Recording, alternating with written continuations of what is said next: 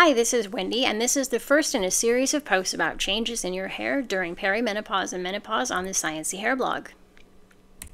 Several things happen to hair and scalp that can make your hair seem more dry, more difficult to manage, more frizzy. Stick with this series because those things are fairly predictable, and there are some really simple changes that you can make in your hair care to make your hair more agreeable, on whatever budget works for you. The overall trend is for hairs to become slightly narrower. During your 40s and 50s, some hairs may actually become whiter or more coarse temporarily, and silver white hairs in particular can be whiter. They're not always. After age 60 to 65, hairs tend to become narrower or finer than they were in the past. Flexibility also changes. More hairs than in the past may include the medulla, which tends to decrease flexibility. You cannot see this, but it can cause fine or medium hairs to feel inflexible or kind of wiry, something that you might think is a characteristic of only coarse or wide hairs. But if you grab a hair that seems baby fine, but it's also wiry and stiff, this is why. We can deal with this, no problem. Kinking.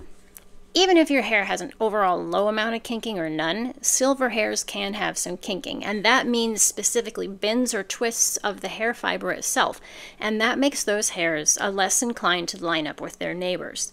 If your hair has a kinky texture already, there may be changes in where that texture is distributed around your temples or hairline or crown, and this affects both flexibility and tendency of hair to frizz. Scalp oil production decreases after age 40 and keeps decreasing into your 60s. Those oils from our scalp keep hair flexible. Less oil from your scalp means your hair needs more flexibility from things you apply to your hair.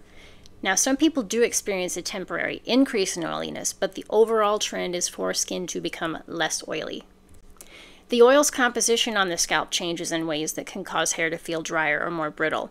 Decreased or altered ceramide production plays a role in skin hydration and barrier function. That means your skin is more likely to dehydrate, which also relates to hair strength, shine, and volume.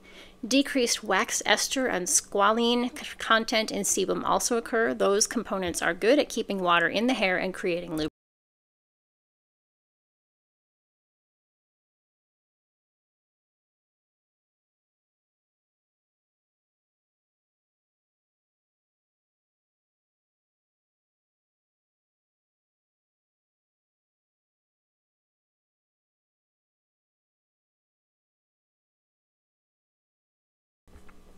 Curl may increase or decrease. Curlier or straighter sections may move around your head.